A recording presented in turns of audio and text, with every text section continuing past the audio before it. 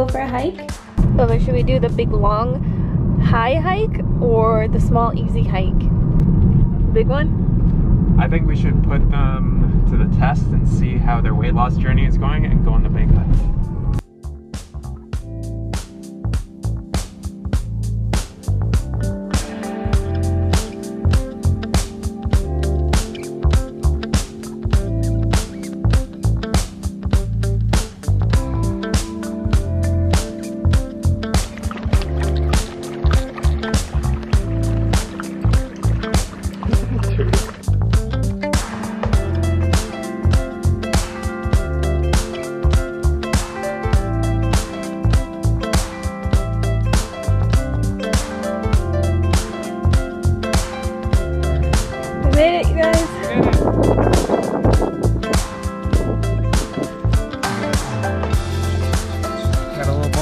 Dewey. Water? He doesn't care. Want some water? Nope. He got shot down. Wow. Dewey, have some water. What's this? He doesn't want any. Hey. You're like that friend that just pressures people to drink. Finally drinks it. Yes. Just a little sip.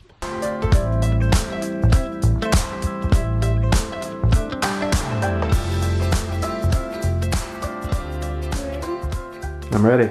Okay, we had to go grocery shopping because we needed a lot of food, and I figured I would just show you guys what we got. This is it. All this food was actually only $110. Can you believe that? No, I can't. This is probably enough food to last us a week, I'd say. And yeah, it was $110. It's all organic. Don't panic. So the first thing that we got, which is the most important, is 10 heads of organic celery. And these were $1.99 a head at Sprouts. And you can get them cheaper at Trader Joe's, but the thing is, like, they come in plastic. And it's $1.79 for 2 celery hearts, which you don't get, like, I don't know, it's different. They cut it off. I don't really know what the difference is between celery hearts and a whole celery head, but it's different. So then I got, I don't know how many pounds, but I got a bunch of organic red potatoes and then sweet potatoes as well for us to eat. And we also feed them to the dogs because they really like to have sweet potatoes with their food.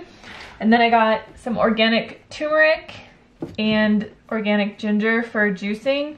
Just because we've been making celery juice in the morning, I figure I might as well, you know, before we clean the juicer, just throw in like some kale and cucumber and apple and stuff and make another juice, because we have a ton of parsley in our garden that I would like to use up, because I planted it specifically to make green juice with, and I haven't done it yet. Red delicious apples, some red leaf lettuce, and then some romaine.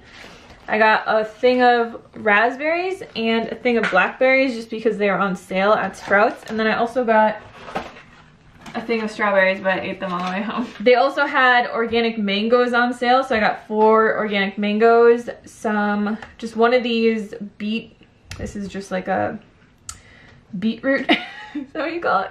A beetroot? Sure. Yeah. And then we got some avocados, cucumber, some carrots, some cremini mushrooms. Always buy organic mushrooms. Don't ever buy non-organic mushrooms. Seriously. And then I got a radicchio, which is really good for salads. It just has like a nice flavor. I love radicchio. And then 2 things of kale. These pineapples are so big, like they're just massive. And they were on sale at Sprouts, 2 for $4, and I was like, why not? So we did that, and then we got some kombucha. And lemons. Lemons.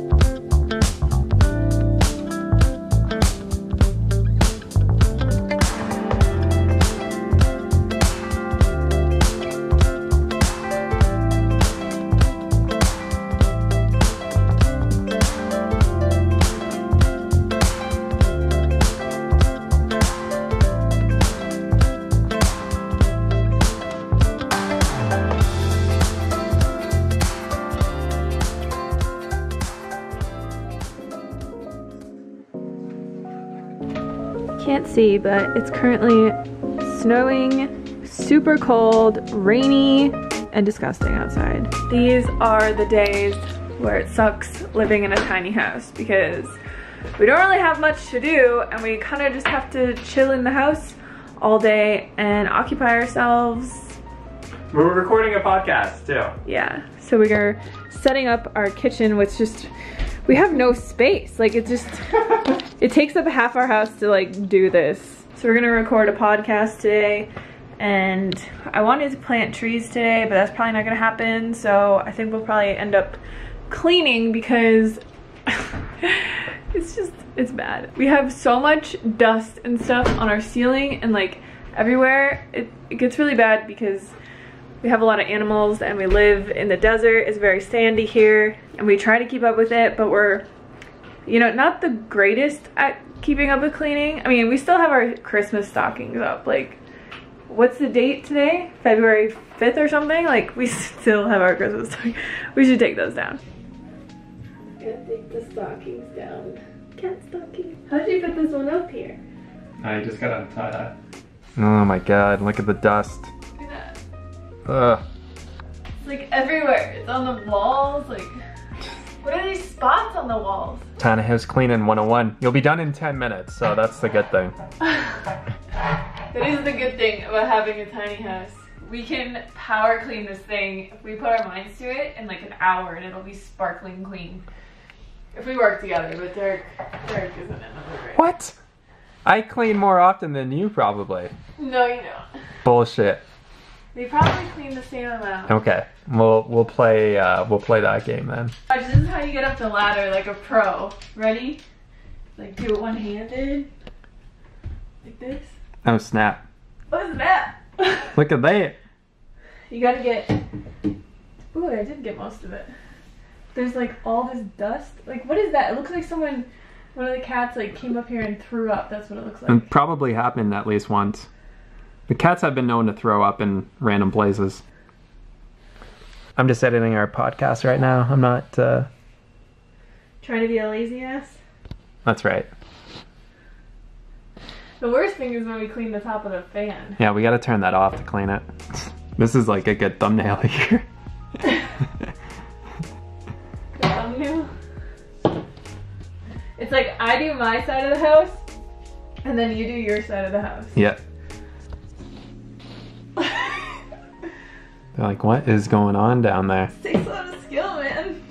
You need a lot of strength to live in a tiny house. You sure do. Start doing pull-ups on like, do a tiny house workout video and you're doing like pull-ups.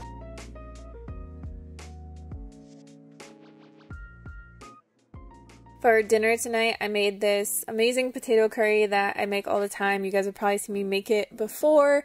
Derek just always requests it, so I make it quite a bit. I will leave the recipe for you guys in the description box, but basically you just use chopped potatoes, some lentils. This time I added sweet potatoes, and then I add coconut milk and water, and I cook that first. I like to add better than bouillon just because it gives it this nice flavor, and of course curry powder. I cook that in my Instant Pot for 25 minutes. While that's cooking, I will just rinse some rice. What I've really been liking lately is mixing black rice, brown rice, and red rice together. Sometimes I'll even put quinoa in this. Rinse that really good and then just throw that in the rice cooker on the brown rice setting. Once the curry is done, that is when I add in all of my vegetables. So I usually just add broccoli, cauliflower, maybe some carrots, some spinach or kale, but I like to add that in at the end because or else it just gets really mushy. And then we just put it all together in a bowl with some red pepper flakes on top. It started to warm up and got a little bit nicer outside, so we actually were able to sit outside and enjoy our dinner. Let me know if you guys like this style of video. I really had fun making it and showing you guys more of our day-to-day life. But thank you guys so much for watching, and I'll see you on the next video.